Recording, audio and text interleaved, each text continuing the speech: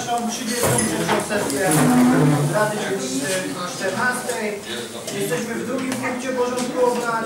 To jest przedstawienie i przyjęcie porządku obrad. W imieniu zarządu pozwolę sobie zgłosić kilka wniosków do porządku obrad. Drodzy Państwo, jako punkt czwarty do projektu porządku obrad proponuję w imieniu zarządu wprowadzić, bardzo proszę o uwagę, drodzy Państwo, proponuję wprowadzić podjęcie uchwały w sprawie korekty uchwały nr 32/398 w sprawie podziału środków na zadania priorytetowe na 2014 rok. Kto z Państwa radnych jest za wprowadzeniem tego punktu do projektu porządku obrad? Proszę o podniesienie ręki. 19 za.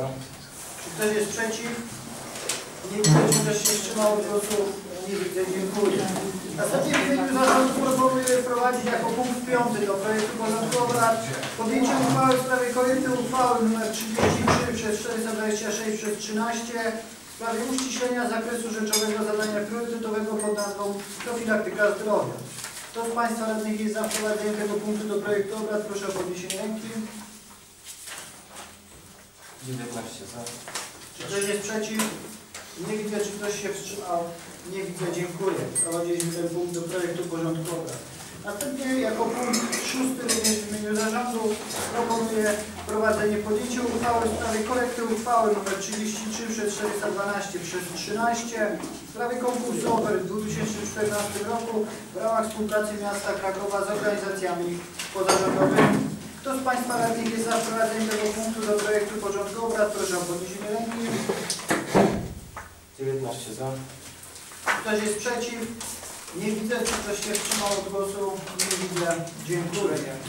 Jako punkt 7 proponuję w imieniu zarządu wprowadzić podjęcie uchwały w sprawie przyjęcia projektu planu finansowo-rzeczowego dzielnicy na 2014 rok. Kto z Państwa radnych jest za wprowadzeniem tego punktu do porządku obrad? Proszę o podniesienie ręki. 19 za. Ktoś jest przeciw? Nie widzę, czy ktoś się wstrzymał od głosu. Nie widzę, dziękuję. Zatem wprowadziliśmy ten punkt do projektu porządku obrad.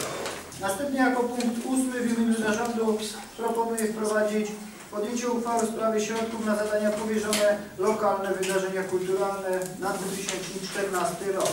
Kto z Państwa radnych jest za wprowadzeniem tego punktu do projektu porządku obrad? Proszę o podniesienie ręki. 19 za. Czy ktoś jest przeciw? Nie widzę, czy ktoś się wstrzymał. Nie widzę. Dziękuję. Wprowadziliśmy ten punkt do projektu porządku obrad. Jako punkt 9 w imieniu zarządu również proponuję wprowadzenie punktu podjęcie uchwały w sprawie opinii dla projektu uchwały Rady Miasta Krakowa w sprawie ustalenia rozkładu godzin pracy aptek krakowskich w 2014 roku oraz projektu zarządzenia prezydenta miasta Krakowa w sprawie trybu uzgadniania czasu pracy krakowskich aptek ogólnodostępnych w 2014 roku. Kto z Państwa radnych jest za wprowadzeniem tego punktu do projektu porządku obrad? Proszę o podniesienie ręki. 19 za. Czy ktoś jest przeciw? Nie widzę, czy ktoś się wstrzymał od głosu. Nie widzę. Dziękuję. Stwierdzam, że wprowadziliśmy ten punkt do projektu porządku obrad. Jako punkt 10 także w imieniu zarządu proponuję wprowadzić podjęcie uchwały w sprawie opinii dla nazwania bezimiennej ulicy położonej na terenie kampusu Politechniki Krakowskiej w Czyżynach imienia profesora Michała Życzkowskiego. Kto z Państwa radnych jest za wprowadzeniem tego punktu do projektu porządku obrad? Proszę o podniesienie ręki. 19 za. Czy ktoś jest przeciw? Nie widzę, czy ktoś się wstrzymał od głosu. Nie widzę, dziękuję. Wprowadziliśmy ten punkt do projektu porządku obrad. Jako punkt 11 proponuję w imieniu zarządu wprowadzić podjęcie uchwały w sprawie wniosku o wykup przez Gminę Miejską Kraków działek, i tutaj są wymienione numery działek w projekcie uchwały położonych w pobliżu ulicy Lema. Kto z Państwa radnych jest za wprowadzeniem tego punktu do projektu porządku obrad? Proszę o podniesienie ręki. 19 za. Czy ktoś jest przeciw?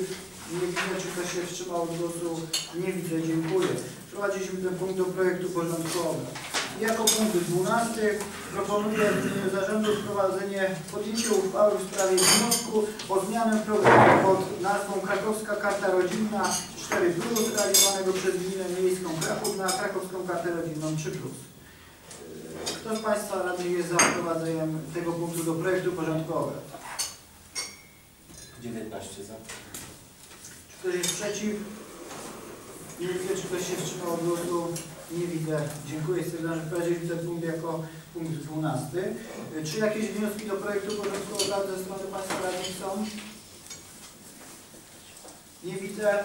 W związku z czym w wyniku wprowadzonych do tej pory zmian dotychczasowe punkty 4, 5, 6, 7, 8 zyskują następującą numerację w projekcie porządku obrad.